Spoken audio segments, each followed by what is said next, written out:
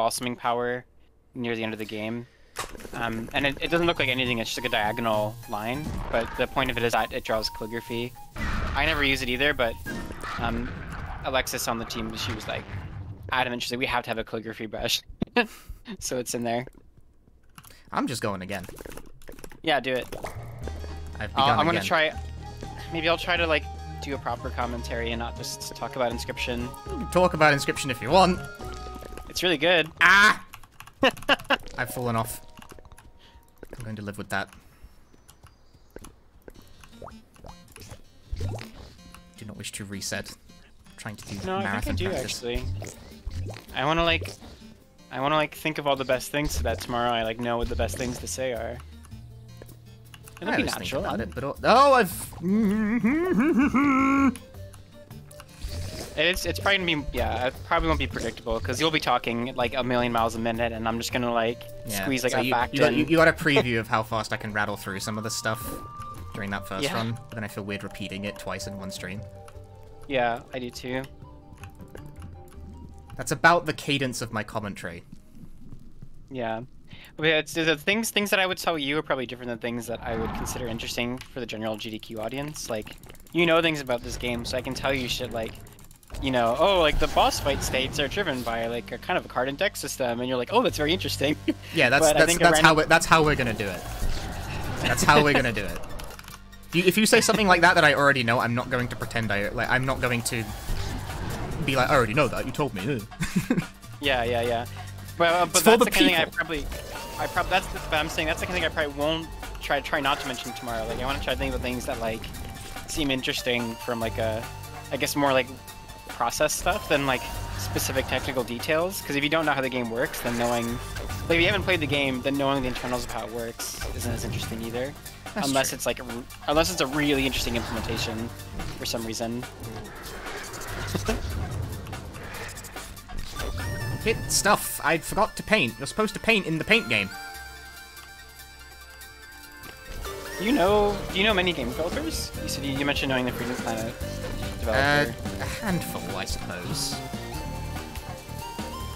Is that like through? Did that happen like through speedrunning, or just like? Kind of.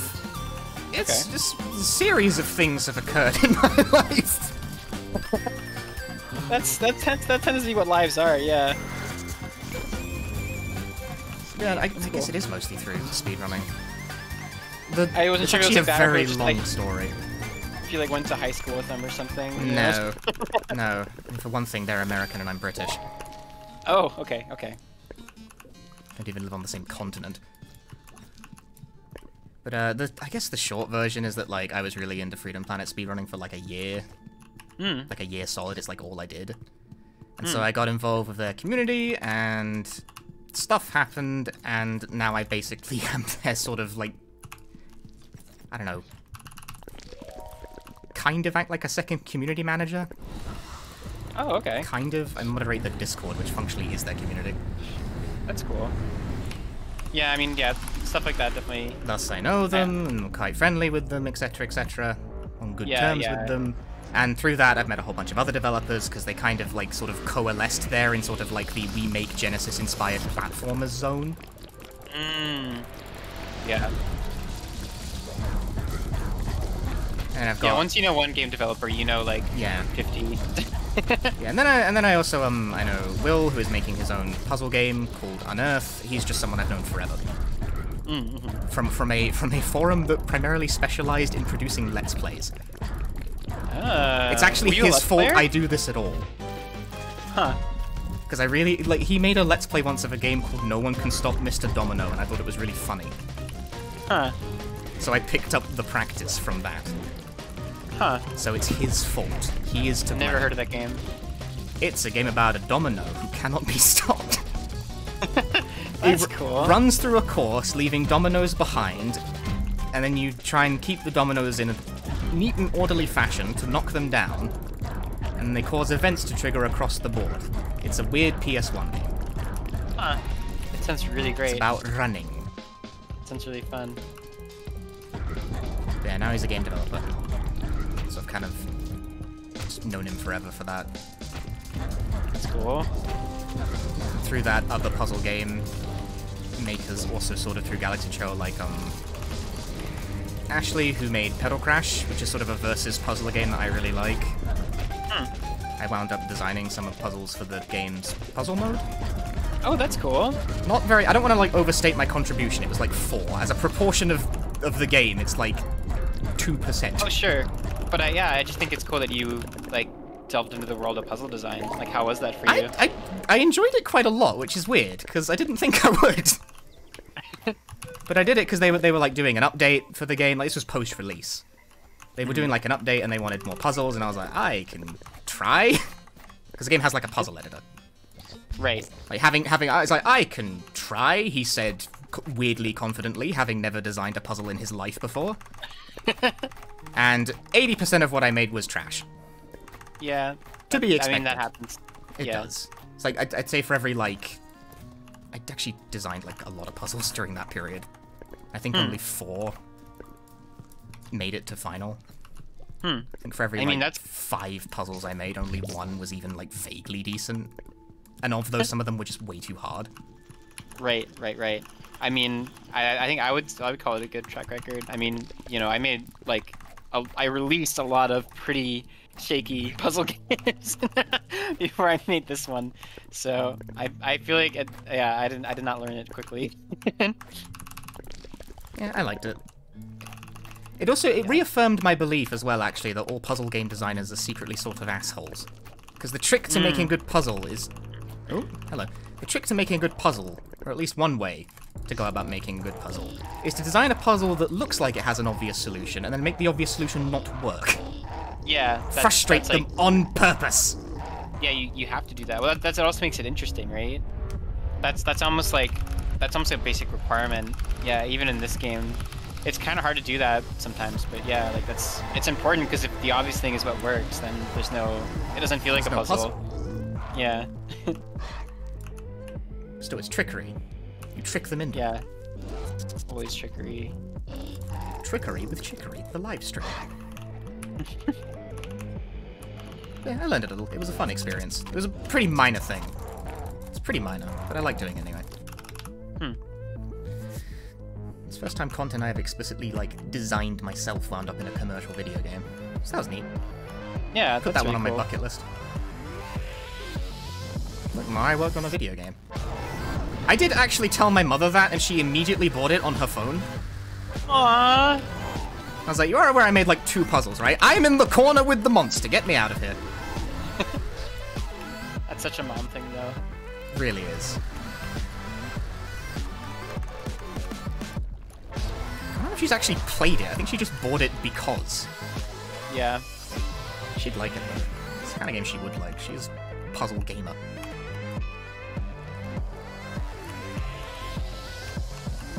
She came over at one point over New Year's or whatever, and the only thing she wanted to do was play Puyo. Oh, really? Yeah, I don't know why. It's like she specifically requests, like, I want to play Puyo. She challenged me to a 1st to 10. Wow. Specifically that number. It's like, 10 games? I'm just like, why this? Aren't you, like, really good at it, too? No. Oh. I'm bad at Puyo. Oh, I just assumed because you play, like, hardcore rhythm games. No, Puyo's, like, puzzle games are complicated and difficult. Puyo's a... I thought that was a rhythm game. No. Puyo's like the... Do you know what makes Mean Bean Machine? Maybe not. That's usually the thing I go for. It's the puzzle game where you stack the beans of different colors and then they explode when 4 of them touch and the ones fall and they make more explosions. Oh, I'm looking at it now. Kirby's Avalanche, I guess, is the other one that has it's Puyo, but like it has a different branding. It's not consistently called Puyo in the West, is the thing. Just realized that there's just a whole world of stuff. Like I recognize the appearance of this game.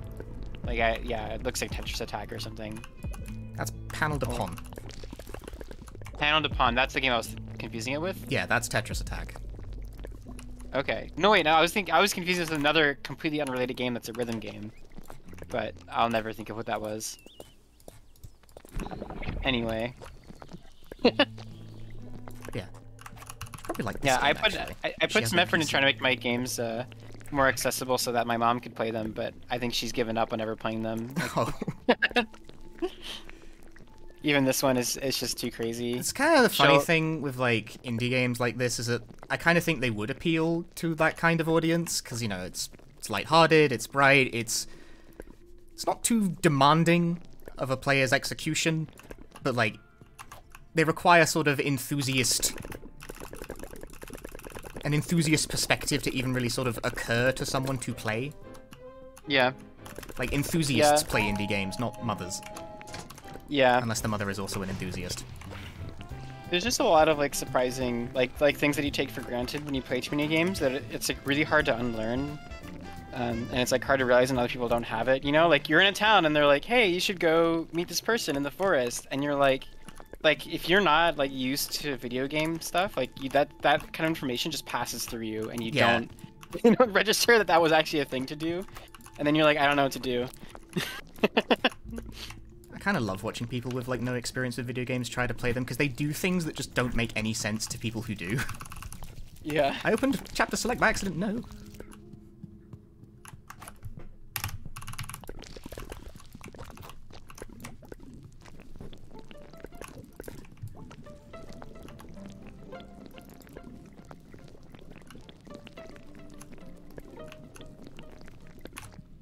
Okay.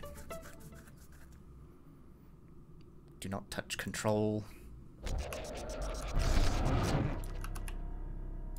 Now we're in the mirror fight. See, I think I can get to below 32 minutes in this run if I do it very well. I'd have to do it very well. There's also possibility. Yeah, there's possibility of a new route. I've been hearing you could do the bosses in a different order. You could do them in an even less sensible order. Really? Yeah, it's been theorized. I haven't bothered to try and actually put it into practice yet, though, because I don't want to throw off my mojo just before GDQ. Yeah. Like now is not a good time to try and learn an entirely different route. Maybe after.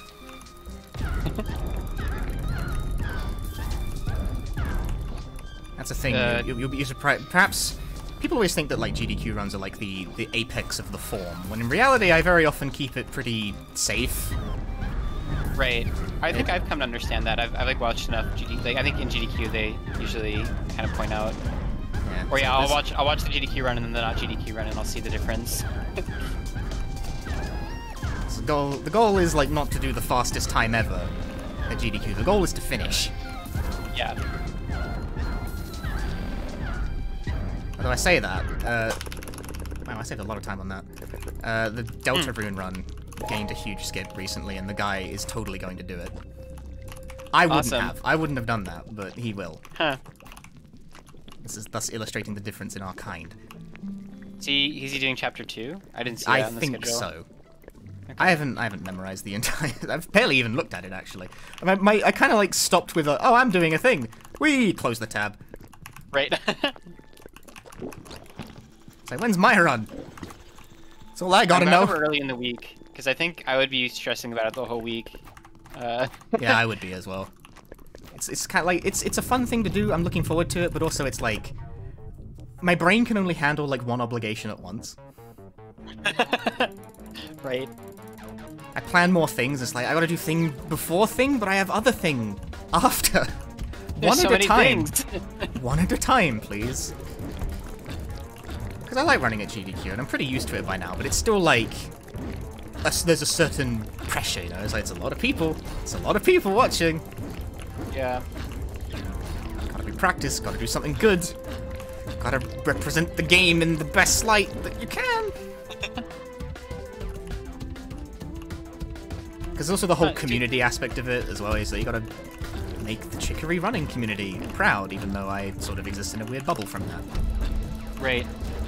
It's pretty small, mind you. Yeah. This game has a handful of runners. Who routed this first? I should probably shout them out at some point. Sushi. Sushi Kishi did it. Yeah.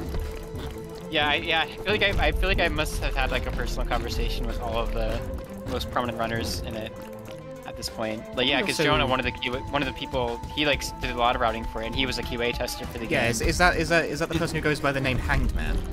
Hanged Man, yeah, sorry. Yeah, he's around sometimes. He's really cool. Just give him a shout out during the run as well, because I did steal some of his stuff from this. I adapted it. Because I think he routed like glitchless, and this run is like not glitchless at all, but it's closer. So some of the stuff was like transferable. I forget what exactly now though. Hmm.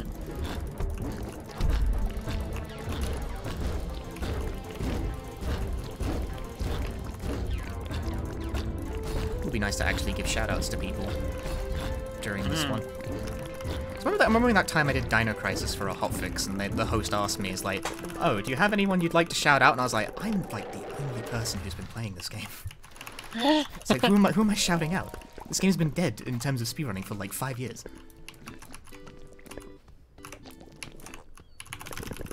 It's really interesting to me that Pickle has spawned for a painting event like twice on that one screen now. Or is that the post? Is that the warn you about going to Chicory's? Oh, that's what that is. Oh, okay, I see. Yes. I think yeah, yeah, it's insane. Pretty sure it always happens. It always happens because Pickle wants to tell you to go see Chicory. Yeah. I'm minus 30. Wow, I am fast.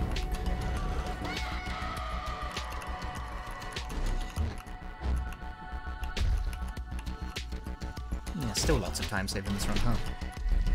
Just had to gauge how much time I could save. Funny enough, runners tend to be kind of bad at estimating the peak potential of their own runs. I've learned that from watching Summoning Salt. That's like the running gag. It's always like, they're like, yeah, it'll never go below this time, and then like, you know, the next day... There's something profound in that. I don't know what, though. We're all bad at estimating the peak of our own ability. With game developers, it's the opposite. Like, no one can estimate how long it'll take to finish something, and it's always way longer than we say. Yeah. Makes me sad when a GDQ runner does the whole "this game sucks and is badly programmed." Yeah. It is definitely less common now. Like as a gimmick run type, it's sort of out of favor. Yeah, we were saying earlier that like they had actually made a special post in the GDQ like internal chat about it, where they were like, "Hey, don't do this." It's like it's semi-official policy now. Yeah, you're not allowed to run with that bit. Even during Awful Block, they're kind of a bit against that now. You have to take a different tone with it. Which is funny, because I know someone who one of their games got ran at Awful Block and they were not happy about it. They were not happy about it. This isn't someone I know very well. They're just sort of someone who hangs around in proximity to a Discord server I'm in. Right. But one of their games got ran at Awful Block, and they were like, I mentioned it to them, and they were like, yeah, I'm not very happy about it. Aww. They're still making games to their credit. Like, they were not discouraged. Unflappable confidence. That's great. I'm glad.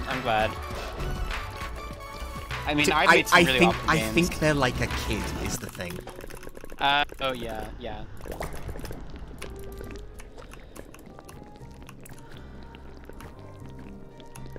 Do you know, fair play to them. Yeah, I mean, if you saw the games I made when I was a kid.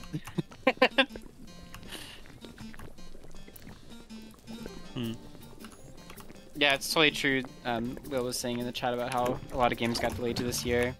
A lot of the big studios, like, everything just got slowed down by the shift to work from home and stuff.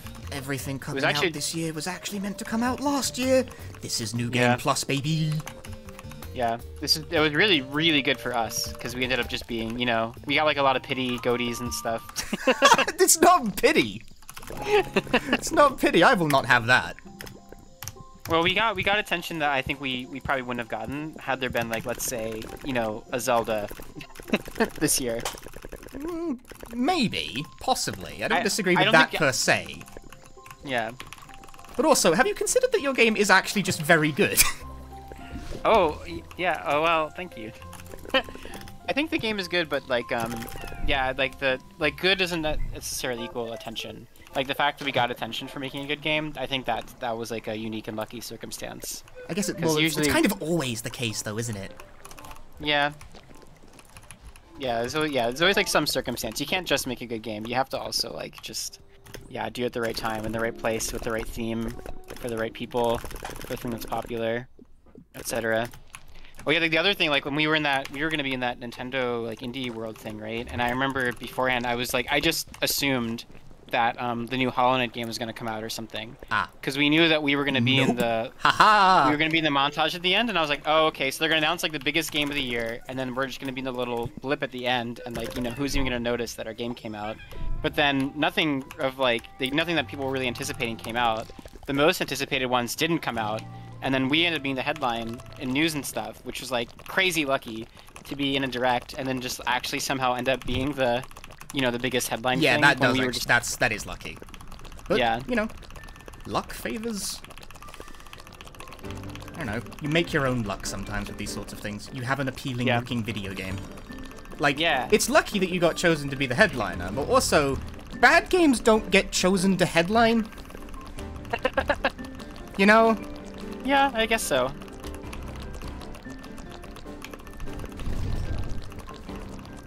So you can think of it that way. Although, funny enough, right, I've actually made money consistently off Hollow Knight not coming out. Yeah? Every single Nintendo Direct or major game event, I bet against someone that it will not happen. I have made money off this. Oh, wow. Yeah, I mean, at this point, like, you may as well just keep doing it, right? Because when you're wrong, you'll have made so much money. I've made $50 from this. It's different people. It's not the same person every time. Right.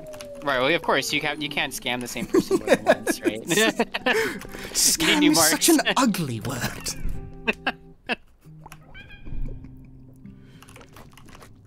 I've like only one time I had a conversation with someone who was working on the Hollow Knight game, and they really earnestly, like 2 years ago, thought the game was about to come out, or 3 years ago or something. Like when I talked to them.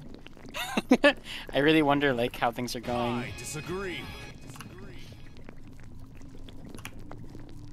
They're probably going fine. They're probably going fine. Yeah, I think they're probably just having too much fun working on it, honestly. That. Not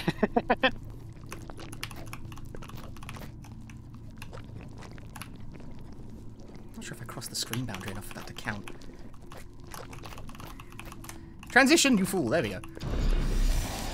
Jamie, thanks for gifting a sub to Crescent on Fire.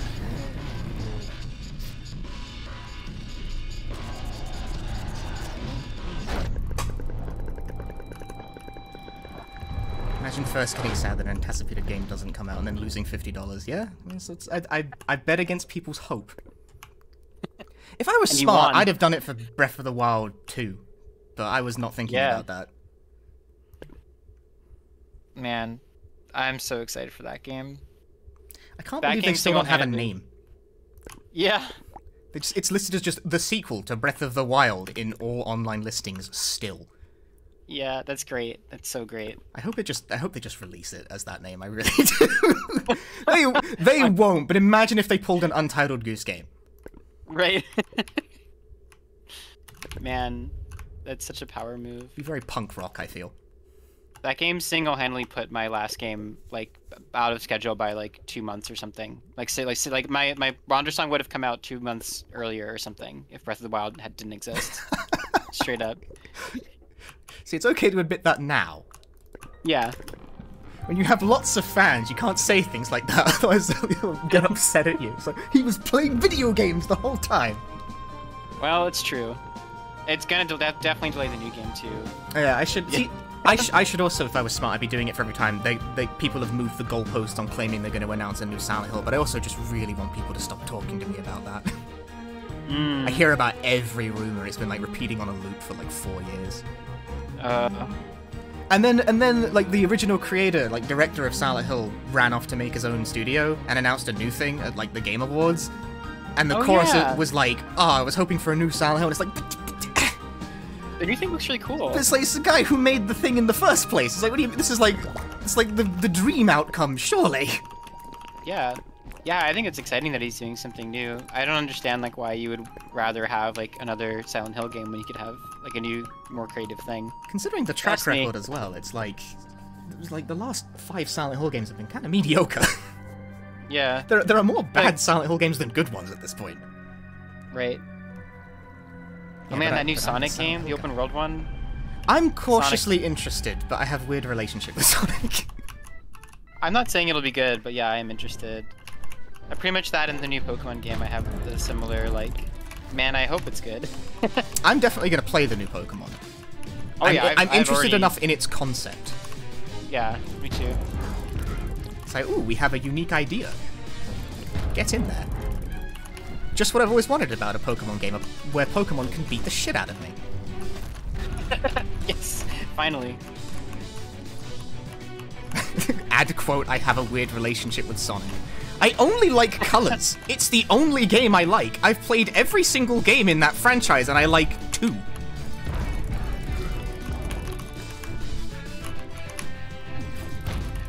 It's colors and generations, that's it. Those are the only 2 I can tolerate. Everything else just makes me sad. Yeah. But also, being like sort of Freedom Planet adjacent means I have heard every single opinion about the franchise under the sun. This is yeah. It places one in that sort of company. Got it. That makes sense. Yeah. And I hate it. You have like a lot of fandom crossovers. I sure do. I guess you play a lot of games. Existence. It does that to someone. Get back on your brush. So I do have a lot of fandom crossover. Specifically people who like platformers. Which is weird, really, because I don't speedrun that many platformers. Well, they are pretty popular. They're hard, is the thing. I don't want hard speedruns. I do too many for them to all be very difficult. Right. Jack of all trades. Exactly. That's your... That is my thing. That is very much where I've positioned myself. That's kind of my thing too, I guess, with game stuff. Like, I'm not good at any specific thing, but I do all of it. So, you know, and that's all you need, really. Chicory was my favorite game of 2021. I'd say you're pretty good at it. Thanks. Did my whole dumb Twitter thread thing. I like making those threads, even though, again, I'm not a critic in any way, shape, or form. It's just fun. It is fun to think about. I just like yelling about games that I like. It's my favorite part of the pseudo-influencer job.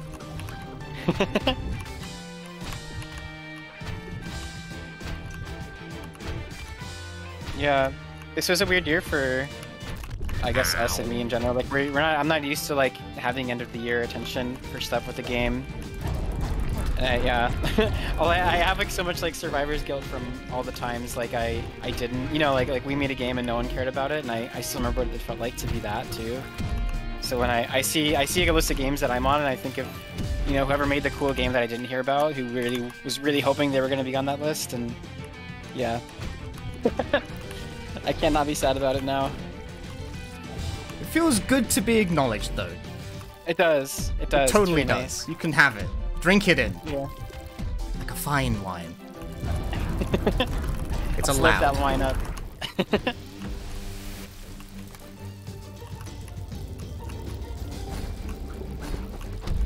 I haven't heard of Lake Fepard. I'm gonna look this person up. Lake Fepard makes a series of games called Spark the Electric Jester. I've never heard of that. It's a series of like momentum platformers in the vein of Sonic. The first one's 2D, the second one is 3-dimensional, and there's a third one being made. I'm credited in the credits for the second game, even though I kind of didn't do anything. Oh, why? Just what? I did very late in development play testing, and like this is very loose because like basically I played it through once and made sure that it didn't crash. That's kind of all I did. Oh. I mean, that's useful. I wouldn't want to do that, personally. Actually, no, I remember now. The specific reason he gave it to me in particular is that I'm the only person he knew with a 144 Hz monitor. Oh! He had to make sure that worked. So he gave it to me. He's like, does this break when at 144 Hz? I was like, I'm gonna have to play the whole game to like verify that, you know? It's not very long, mind you. I did, and I was like, yes, it seems like it works perfectly fine. He was like, cool, sound. I like how that's sort of like my advantage. Right. I've like on a couple of games, I'm like the guy who checks the refresh rate problem. Are you playing this game on a 144 Hz monitor? Yeah, it works fine. Okay, sweet. That's good to know. Thanks. See, it's my advantage. It's my boon as a playtester, as being the one guy with a 144 Hz monitor. I have two, in fact. Huh. Because Windows doesn't like it when the refresh rates of your monitors don't match. No. They don't like it. Yeah, it's very difficult to deal with on the my side of it. I could improve my employability in terms of playtesting if I got a Mac computer too. That's also a thing I know that like people need specific help with. Yeah. Or a Linux install. Yeah. Although, like, don't support Linux. This is my game dev hot take for the day. Don't support Linux. Localize your game into more languages before you do Linux, for God's sake. Yeah, it's true though. I mean, if you want to make money, definitely. This like scroll of truth meme. Japanese localization will probably make you more money than a Mac port will. Yep, I think that's actually definitely true. I mean, it'll probably make you more money than a Mac port, honestly.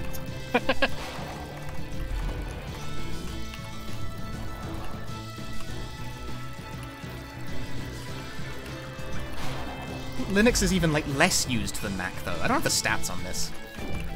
It is way less used. Like Mac is like 5% of PC, and then Linux is like 5% of that. It's so tiny. Yeah. And yet there are beautiful games in English and only in English that have Mac and Linux ports. I mean, it's not like an either-or thing though. It's kind of a false dichotomy. But you get my thrust. Yeah. I'm being funny, man. This is going well? Question mark.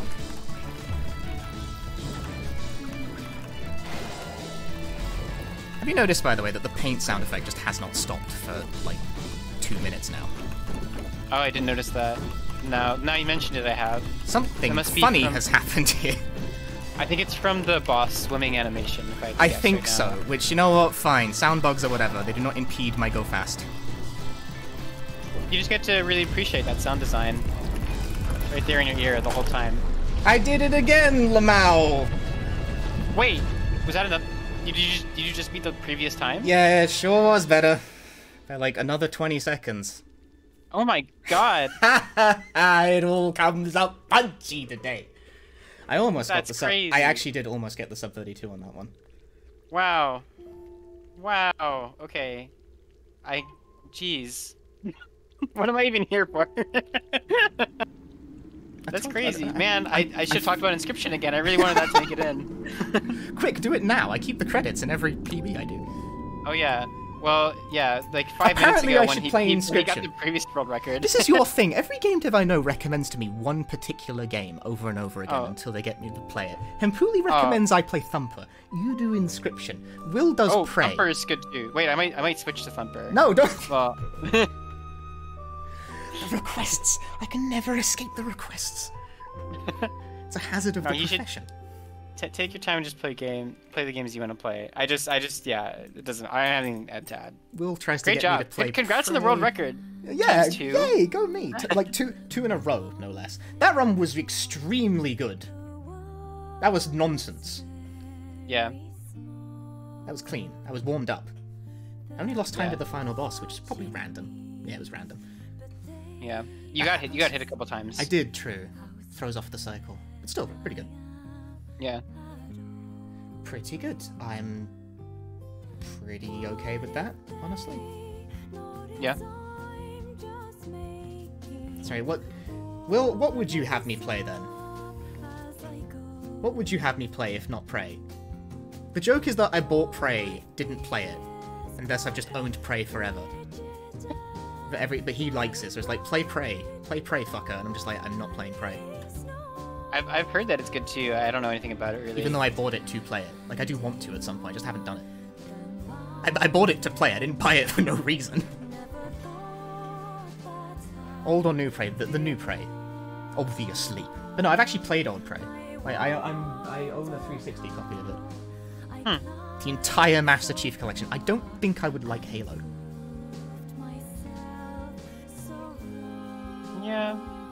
Yeah, that's like a pretty specific taste.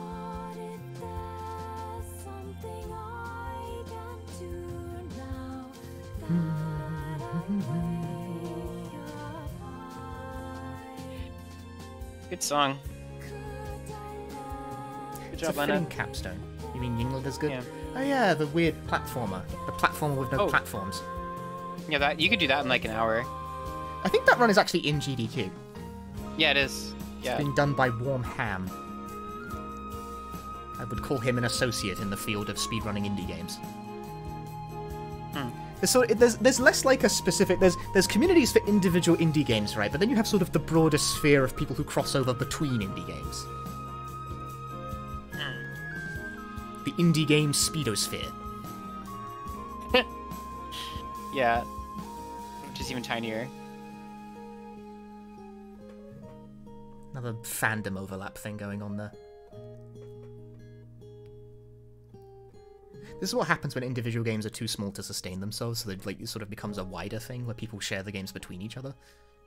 Right, yeah. Yeah, I mean, you could, like, could you imagine, like, trying to make a, career out of being a full-time Chicory speedrunner? Like, you'd have to pick up a second game at some point. Yeah, I guess it wouldn't happen, yeah. Although, you could get a lot of mileage out of this, because there's a variety of categories. Like, yeah. I've never tried to do a 100% run, because, there's lots of small moving bits. Yeah. It's how you've got, like, the trash, you've got the kids, which is all... It's a lot to keep in memory. Yeah. People do it, though. Does it, like, have cool movement or anything in it? Like, is it... I don't know. Is it actually a cool run? I don't know. I mean, swimming and moving and jumping and what have you is still going to be a fast way to get about places. But I don't know if there's a whole lot of, like, funny tech to skip between points.